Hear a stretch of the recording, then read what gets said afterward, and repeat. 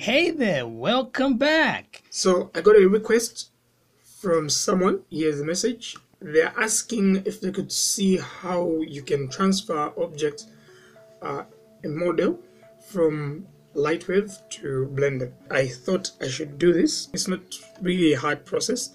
Let's do this. So let's load up an object. Say we have an old object that you made in Lightwave. So this is my object. So I made this some time back. This thing is subdivided. So I'll firstly advise you to lock the geometry. So push Ctrl D on the keyboard. Notice it actually multiplies the number of geometry that you actually have here. It means it has locked the first subdivision level that you had. So meaning if you push tab now, it can subdivide, but the first level of subdivision that you actually had remains the same. Second, let's go to save and then export. I actually gave it a try with FBX. I don't know, I just didn't get the good results, but anyway, I still went for OBJ. I saved this, so you just click save here and you will get, this is for the material, the MTL. I will not save again because I already did that. And then once we are done, we can close this up, and in fact let's just open Blender.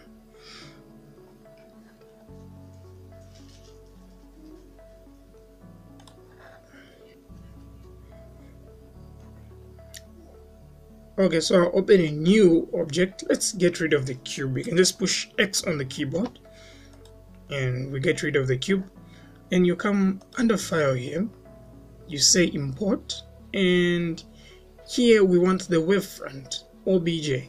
So click this and now just go where you saved your object. So I have a folder here called FBX. I actually made a new folder. So there's material, that material file that I showed you, and the bunker bed itself. So let's just import this. Let's see the materials first. So I've noticed everything, it puts all the objects into one. That's for a start. Like, it doesn't divide them here. So we only have one object, bunker bed. That's it. While in Lightwave I actually had the background in a separate layer. So you would have to separate them yourself. And that's actually very easy for a start. So let me just do that. Let me show you. You can actually do several of these afterwards. So I'll select this, the background. So you can select one part. This is the first mode. Select this part. Hold down Control and the plus on your number pad. It increases your selection.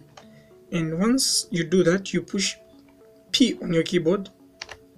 And then here, select this selection. And it will create a new layer, and you can actually rename this if you want. So we are in edit mode, by the way. That's one thing I didn't mention. If you couldn't select this, you have to go into edit mode.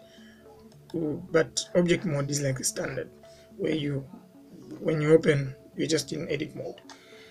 So you can rename this. You push F2 while selecting it, and then you can name it, say background PG. That's it. I'm sure you've noticed the bed has come in pink. Let's go under shading here.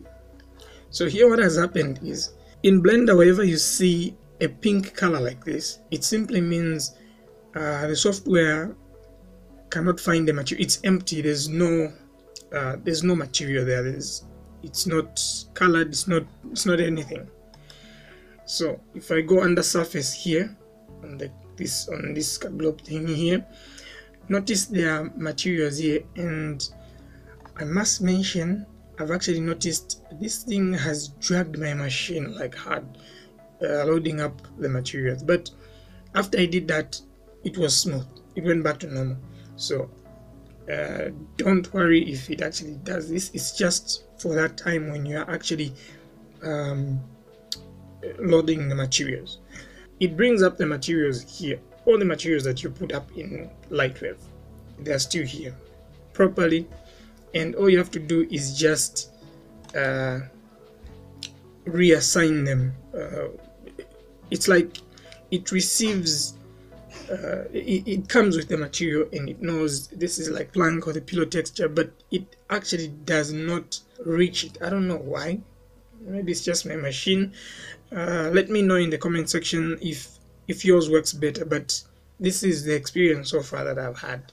Okay, so let's start with the plank material here. Look, for those who are not using nodes in Lightwave, I'm afraid in here you just have to learn a little bit, some basic of nodes, which will actually help you a lot. So this is the image material. So this one always goes into the base color. By the way, this shouldn't confuse you. This is the same as the PBS in PBS DF, almost the same as the one in Lightwave, where you have your color here at first and then some materials and so on. Some of this stuff, like you can change it to 0.5. the specular, I would recommend you actually take those back to the defaults. Notice there is an image here that is showing, but I don't know why it doesn't reach it. So what I've noticed that actually works is you look for, so you know the title of your image, Terrible Wood, and then you open it. So you go where you've saved it. My materials on bunker bed, and yeah, here, Terrible Wood, and just open that and notice the wood is back. So you do the same with all the other materials in here. Now that I'm done loading up all the materials, this is the object. If you actually notice, let me just take this to the shaded mode. So here on top, we change it to shade mode, and if you look at this, okay, it's still loading though. If you look at this and then you look at our object here, it has come back the same. So I personally see not much of a difference, especially in the polygon count. The geometry is one thing I'm actually happy with, because that was one thing that actually scared me a lot the first time I actually thought of moving my objects from Lightwave to Blender. I thought the geometry would actually spike up, it would be insane, but well, it actually looks good. Look at this. See this? Look at that geometry right there, and then come and check it out here. Same. So you can now resave your object to whatever you want, and if you want to separate stuff, you can separate them just by selecting one and pushing P on the keyboard, and you create a new layer. For those who are moving from Lightwave to Blender, I hope this actually helps. So that's it. Bye bye. Catch me in another video which I'll be posting in the morning tomorrow. Well, morning here. So bye bye.